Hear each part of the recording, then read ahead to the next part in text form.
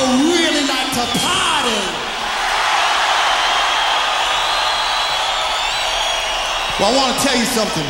A couple of days ago, I'd been partying myself, so I thought it was time to go to the doctor to get myself checked out. You know what I'm talking about?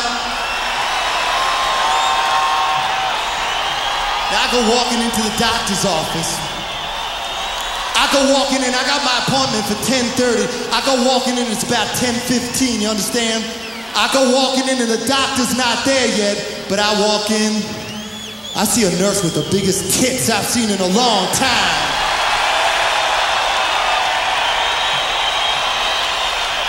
Now this girl's trying to be real cool, so I sit down and I start reading my magazine. Now she goes walking by me, she's trying to make believe that I'm not really there. She goes by me like this.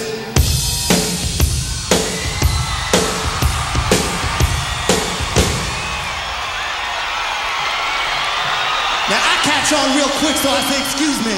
I say, excuse me, nurse, could you come over here for me? She comes walking over to me. I said, bend down here, I got something to tell you. She bends down, I grab a hold of her real quick.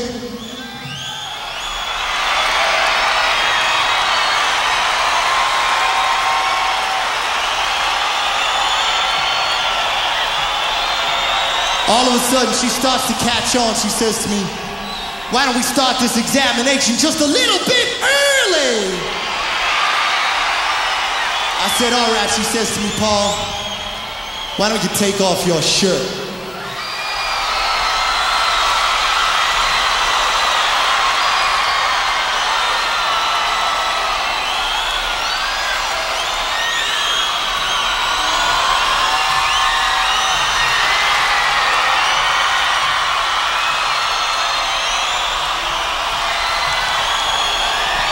Then she says to me, why don't you take off your pants?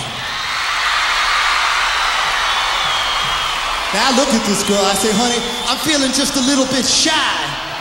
So she looks at me, I'm wearing my Levi's, my 501s, you know those real tight ones? So she walks over, she bends down, and she undoes that little snap at the top. Then she reaches down just a little bit, she undoes the next one, she goes, next one. She opens up my pants. She checks her hand out to make sure it's not too cold, and she sticks it down the front. And she pulls out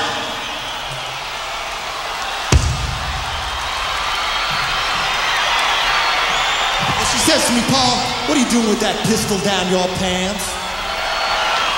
I said to her, honey, that ain't no pistol.